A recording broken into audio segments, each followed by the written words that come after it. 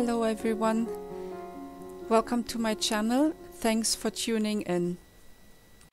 Today I want to talk to you about problems I sometimes encounter when I work with stamps and how I overcome them.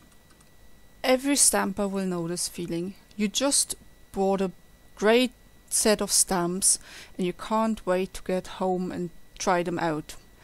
You unpack the stamps and then with at least one of the stamps you don't know what to do with them. Either the coloring on the back of the stamp isn't right, or the image is so confusing at first glance that you're thinking, what on earth is going on there?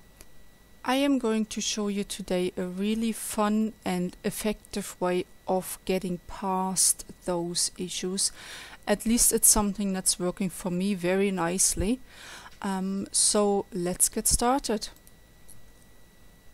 I am starting by selecting my stamp and getting some watercolor paper.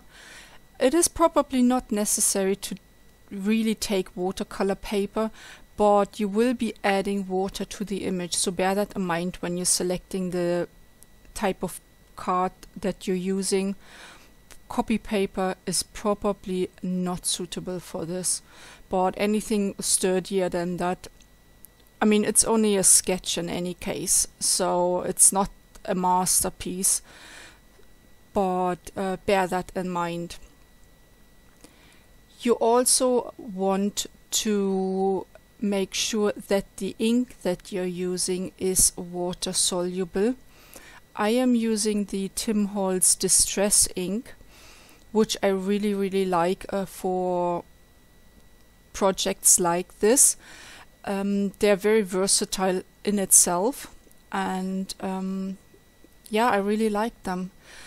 What you want to bear in mind is though that for this type of exercise you need to choose a shade that's fairly neutral, that doesn't have too much red or yellow or blue in it, because that would just limit your options later on very much.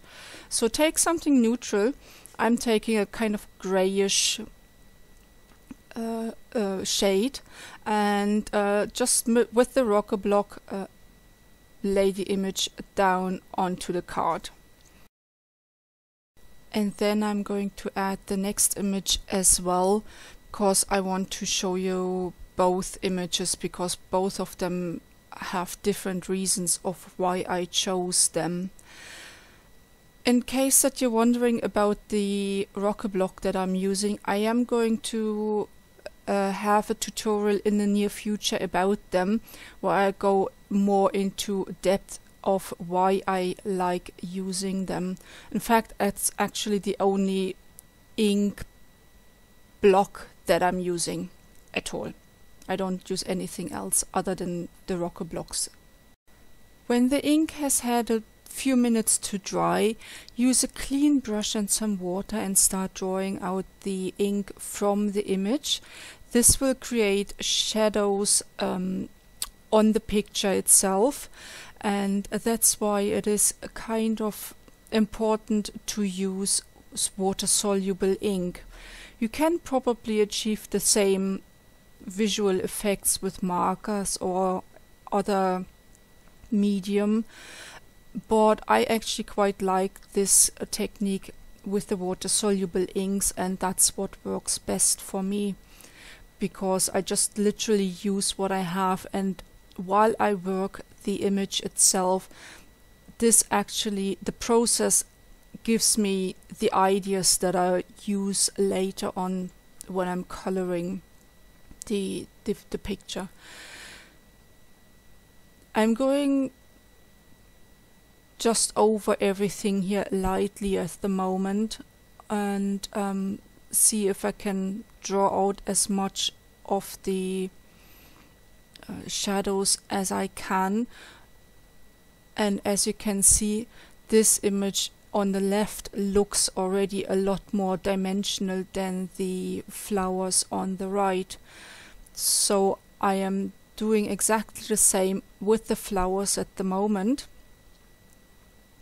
and just see if I can draw out what I need, because this image, it will turn out very, very pretty, but it is very confusing. It's a lot of fine lines, and it is very difficult to actually see what it is. And by adding a few shadows to the image, it actually lets you see exactly where is what, and where are the flowers, where are the leaves. And just to enhance this a little bit, I'm actually going in with my brush directly onto the ink pad itself with a wet brush. And that's the nice thing about these water-soluble ink pads, because you can actually pick up some of the ink onto the brush directly, and so then enhance the effect on the paper. And as you can see, it really starts to make a lot more sense now that the image itself starts to become more dimensional. And I felt at that moment that this was a good idea to actually go back onto the doll and do the same. And I think I quite like the way this turned out eventually, because it doesn't look quite as flat on the lower half of the person. And as you can see, there is the transformed image. As you can see, this picture in gray and white looks really, really great already, but I decided to add some more color to it, just because I had problems with the doll figure itself with the dark colors on the back of the stamp, and I wanted to achieve something light and inspirational that I can work with. I tend to use a lot of purples and blues in my daily life and in crafting, so that's why you see a lot of purple and pinks and blue in the image, but it is a lot lighter than the original image on the stamp itself. I will list a full list of materials that I've been using in the description box, and I will also include this in the blog post that's going up on my website that will accompany this tutorial itself.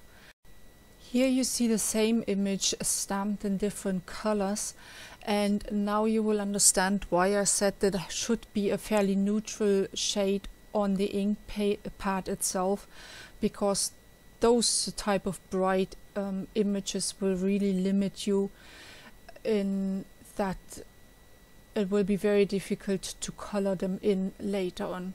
If of course you just want to have the shading effect itself, then any color of ink pad will do. And so I just keep going, adding more color, playing around. As I had mentioned before, I am using Prismacolors for this particular project, and this color that I'm using there at the moment is probably the closest to skin color that you can get without mixing colors. It's a very, very good pencil, but generally speaking, I really do have a love-hate relationship with Prismacolors, simply because they are just so fragile. As you can see, this is a very, very short pencil, and I've never used it. And I have a lot of these pencils. They just keep breaking. Every time you try to sharpen them, the tip will just literally break off inside the pencil already. And I have to say that those pencils are just too expensive to have such poor quality, to be honest with you. I like my Faber-Castells. I have never had a problem with them. The color payoff is brilliant.